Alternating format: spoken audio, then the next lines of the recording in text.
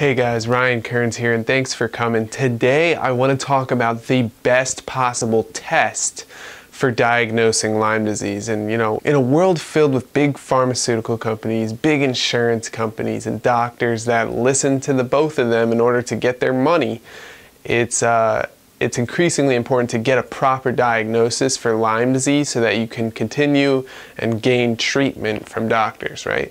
So you need to be able to get that diagnosis, or else your insurance companies won't cover you, and the doctors won't treat you. So, it's really important to get a good diagnosis. And it turns out that most of the tests are haphazard and just unuseful the way that they are, right? And doctors are still using them because they don't understand the complexities of Lyme disease, which Lyme disease specialists know exactly how complex this disease is, and that the diagnosis methods are really not very useful and haphazard. So, most of those tests will show 40 to 60% accuracy, which is just ludicrous, completely ridiculous that, there's still 50% of people that aren't being diagnosed properly for Lyme disease, even though that's what they have. So, I really wanted to touch today because during my research, I found one particular test that boasts 99% accuracy. And, I read about it in the book New Paradigms in Lyme Disease Treatment from Dr. Dietrich Klinghardt, who's very known in the Lyme disease community for, really being the forefront, the pioneer for treating Lyme disease. He's not the pioneer, but he's one of them, and he's taught other people how to treat Lyme disease properly, and he grows his business as he treats other people and shows other people how to treat other people. So it's really cool, and he knows a ton about it. So through all his research and his testing with patients, he learned that this one test gave him 99% accuracy. And now one test I'm about to share with you is known as Rolfing and PCR testing. Now, Rolfing is a deep tissue massage administered to the patient who has Lyme disease. So if you have Lyme disease, they're going to give you a deep tissue massage.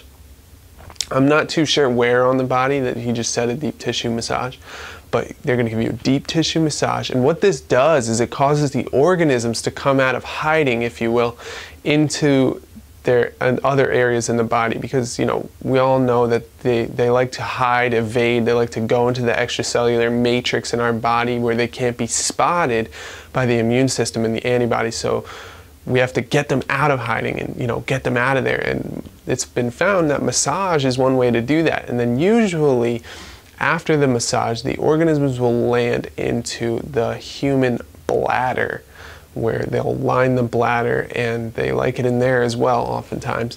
So after that, they administer a PCR test to the urine. Now, a PCR test takes DNA and magnifies it to a level that's possible for human analysis. So in other words, they take the DNA and blow it up to a size where they can see it, and then they can match the DNA to the DNA of whatever infection they're expecting, whether it's Borrelia burgdorferi, or if it's Babesia or Bartonella organisms.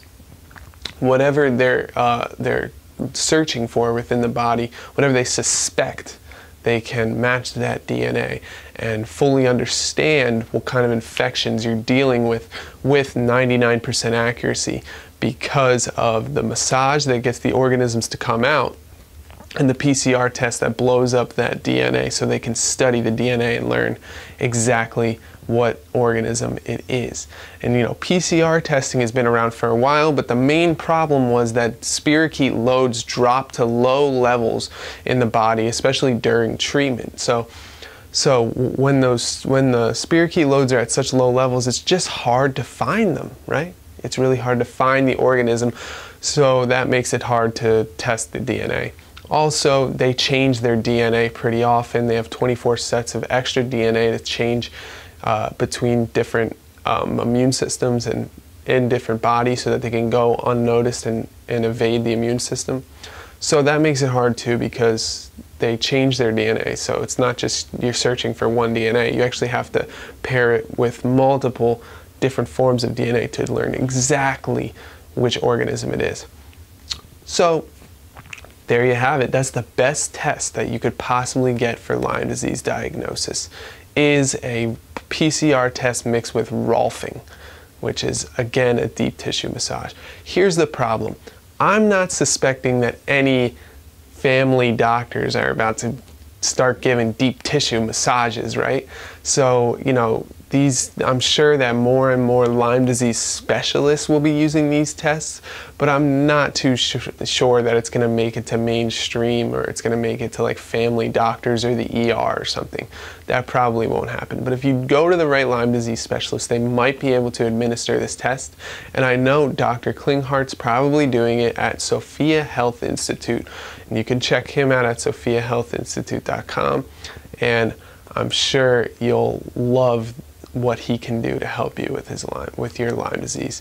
He seems like an amazing, amazing doctor with a wealth of knowledge. And so there you have it. That's the #1 test you can use, but I just wanted to touch on that today. Pretty soon I'll be uploading a video explaining all the different diagnoses that you'll see in Lyme disease, so that you can see, you know, exactly what other methods are used as compared to that one. But again, that's probably the best one I've heard, especially when it boasts 99% accuracy. Where else have you heard that, right? Okay, thanks a lot, guys. I'll see you soon. Bye-bye. Hey guys, it's Ryan Kearns.